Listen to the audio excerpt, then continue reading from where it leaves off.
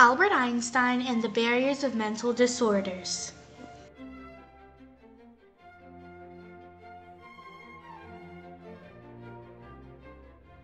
Albert Einstein was a physicist from Germany who lived during the late 1800s.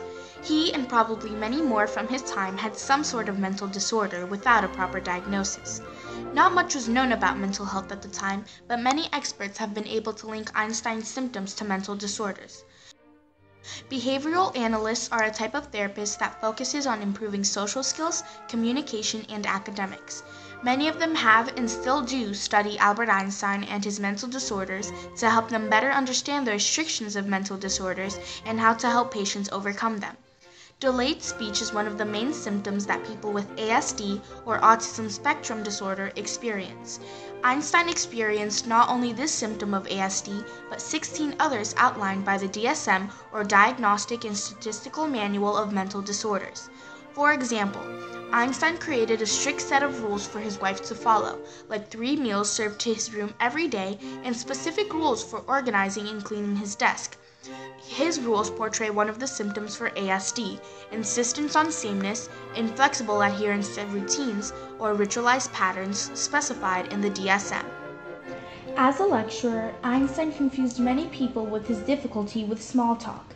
Einstein preferred to spend his time alone, sailing and thinking rather than socializing, but he was able to create enough small talk to have many affairs during his first marriage. He wasn't comfortable around other people for the most part. People from Einstein's time viewed him as an outgoing genius, but it is believed by many modern experts that he was one of the many people who suffered from mild autism before people knew that autism was a thing. There are ties between genius and autism that are not very known, but are there. Just the fact that many, maybe all of the outgoing geniuses from the past could be linked tells us that this is an aged but important connection. One thing that separates them from average or neurotypical people is their brain structure. Sometimes their brains could have denser tissue, or also, in Einstein's case, a fourth parietal lobe. Brains that belong to geniuses may also be wired to be autistic. In 2015, researchers from Ohio State University conducted an experiment that proved that there is a possible chromosomal link between genius and autism. Families that are more expected to have autistic kids are more expected to have geniuses. The similarities are not equal, but the study provided more facts and reasons to believe that not only Einstein, but many other geniuses could have been autistic.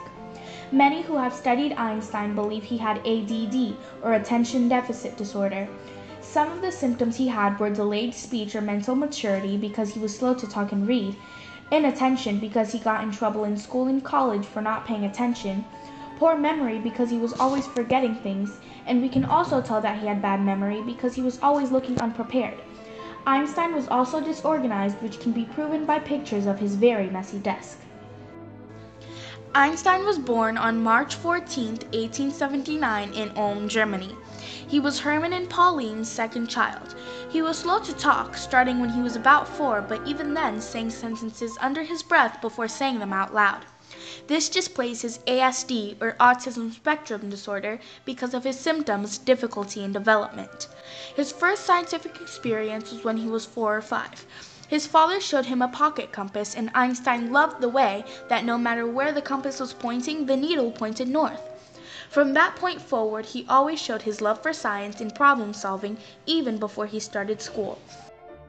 Einstein started school when he was 6 years old. His first school was a Catholic elementary school in Munich called Peterschule on Blumenstrasse. His parents weren't very focused on religion, so they cared more about the academic side of the school rather than the religious part. Einstein was a good student, but was very shy and didn't talk to his classmates. He didn't like the fact that the school forced the students to be very obedient and almost militant-like. This shows his symptoms of ADD. He much rather preferred to be at home building houses made of cards with his sister. When Einstein was 10, he was accepted into an institution in Munich called Ludopol Gymnasium. This institution focused more on Greek and Latin instead of math and science. Since he preferred math and science over Greek or Latin, Einstein started to create a habit of studying his favorite subjects at home outside of school. His uncle Jacob let Einstein use his books on algebra and math to study and solve puzzles. One of Einstein's family friends, a 21-year-old medical student named Max Talmud, also let him use his books on science and philosophy, other subjects that Einstein very much liked. Einstein's family decided to move to Milan in June 1894, but Einstein stayed in Munich so that he could finish his education at the Ludopold Gymnasium. A couple of months after that, Einstein changes his mind, drops out of the gymnasium, and goes to live with his family in Milan. Einstein didn't pass the entrance exams for the Swiss Polytechnic because of zoology, botanics, and French, as he was not good with language. This shows his ASD. Later, Einstein was accepted to the trade department of the Cantonal School in Aarau, Switzerland. He started living with the family of Jost Winteler, a teacher in Aarau. In October 1896, Einstein began studying at the Zurich Polytechnic in a teacher's training program. After 4 years of training, in July of 1900, Einstein received his diploma as a mathematics teacher and started working on his doctoral thesis. When Einstein started teaching, many would think that he wouldn't have time for his studies, but he proved them wrong. He didn't stop studying physics. In fact, he still studied it very seriously in the laboratory that belonged to the head of the physics department at the Polytechnic, Heinrich Friedrich Weber. Heinrich Friedrich Weber was best known for his discoveries that helped in the advancements of electrical engineering. Einstein admired the professor but couldn't understand how one could be so ignorant to the advancements in electricity and magnetism that happened since Helmholtz's discoveries in the 1850s. Just like when he was in high school, Einstein depended on his studies. He used sources like the sources of Maxwell, Kirchhoff, Hertz, Helmholtz, and contemporary physicists. The discoveries of the mathematics lecturer Hermann Minkowski would also help in coming up with a complicated math formula to prove Einstein's theory of relativity. Einstein met his first wife, Moliva Merrick, at the Polytechnic. They would soon have 3 children together. Einstein then completed his quantum theory on March 17, 1905. Due to his newfound success, Einstein and Moliva started drifting apart. They ended up divorcing on February 14, 1919. Einstein had problems with his lack of affection, but he was able to have many affairs during his first marriage. Einstein then married his cousin Elsa on June 2, 1919. From April 2 to May 30, 1921, Einstein visited the U.S. for the first time on a fundraising tour for the opening of the Hebrew University in Jerusalem. The next year, on November 9th, he won the Nobel Prize for his quantum theory. All of the money from the prize went to his first wife, Moliva. Einstein came from a Jewish family, so when the Nazis took over Germany in 1933, Einstein fled to the U.S. and renounced his German citizenship. Elsa died December 20th the same year. During this time, an atomic bomb was dropped on Hiroshima, which left Einstein in Great Depression because he was a pacifist and he felt his developments with quantum mechanics helped in the advancement of atomic bombs. Einstein continued living in Princeton, New Jersey until the end of his life. That also displayed his ASD because he never wanted to move around the U.S. to see the other states. Einstein died on April 18, 1955 of an abdominal aortic aneurysm. He could have lived longer with surgery, but Einstein declined, saying, "I want to go when I want. It's tasteless to prolong life artificially. I've done my share. It's time to go. I will do it elegantly."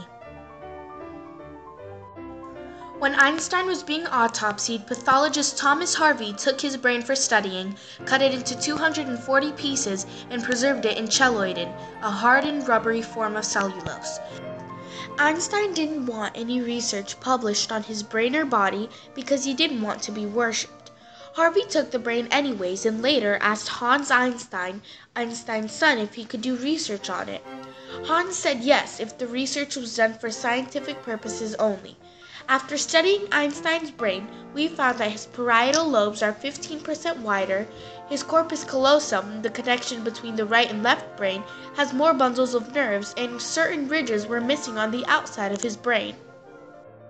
You can now find Einstein's brain at the Mutter Museum in Philadelphia. Many should hear this story so that we can better understand and develop ways to overcome these disorders through different teaching systems. Albert Einstein broke those barriers many years ago, but many people still battle with those barriers every day.